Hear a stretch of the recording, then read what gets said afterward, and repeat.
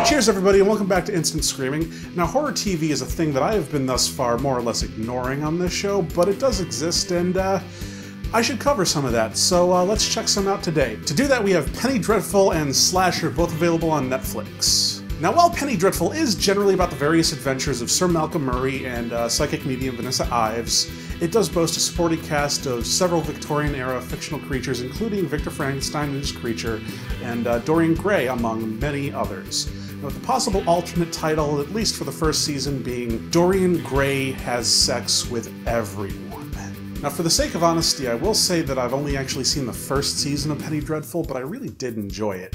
For a full season of television, it goes by pretty quickly, and the multiple plots that they're juggling keep things moving along at a pretty good pace, without seeming overly complicated, which you can do when you have too many side stories. It's got some pretty good atmosphere throughout, and does hit a lot of nice and varied moods. And the action-adventure in the series is all pretty satisfying. I can't speak too much to where the series went after the first season, but that one at least was a lot of fun. If I had to pick out some negatives, there was a tendency to kind of get slow down and get a bit too overdramatic at times when I would have preferred to keep up the brisker pace, and also some storylines felt like they were a bit dragged along, particularly the mystery reveal surrounding one of the characters that was saved, I think, for like the last few minutes of the last episode. If memory serves, even after they resolved the season's overarching plot, they kept going for another couple minutes, and I forgot that they hadn't actually dealt with this guy.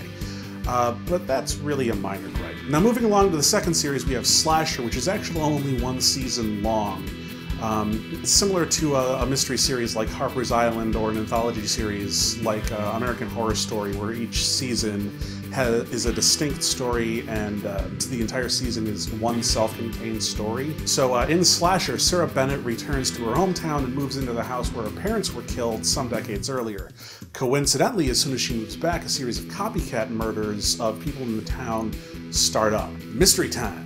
Very, very similar setup as Harper's Island, where a woman moves back to her hometown, but Slasher is much more aggressive. I think by virtue of being produced for a horror network like Chiller, the series is packed with way more visceral gore and mature themes than Harper's Island. And for the most part, it makes for a much more interesting watch. I actually tuned out of Harper's Island a little bit after the midpoint, where it began to feel like the story was kind of, chasing its own tail in an effort to stretch things out and give the killer more of a time to increase its body count. So while this series had its own similar slump a bit after the midpoint, it had much more interesting stuff going on, so it was better able to keep my attention. Now, I wasn't entirely thrilled by the actual conclusion of the mystery because they went too far into the killer's motivation and backstory than I would have wanted. I would have preferred if they kept some mystery to the killer and didn't go into their entire childhood and background and why they kill. But that's really only the last episode or last couple of episodes. Aside from that, it's all pretty solid. Definitely go for it. The show opens with a hell of a bang. Anyway, that's all the time we have for today. Thanks for checking out some Instant Screaming. If you have seen either of these shows and want to talk about them, please leave a comment below. If you have any other shows that you want to see on this show or on Modern Horror, also leave that in a comment below. And happy watching. Cheers, folks.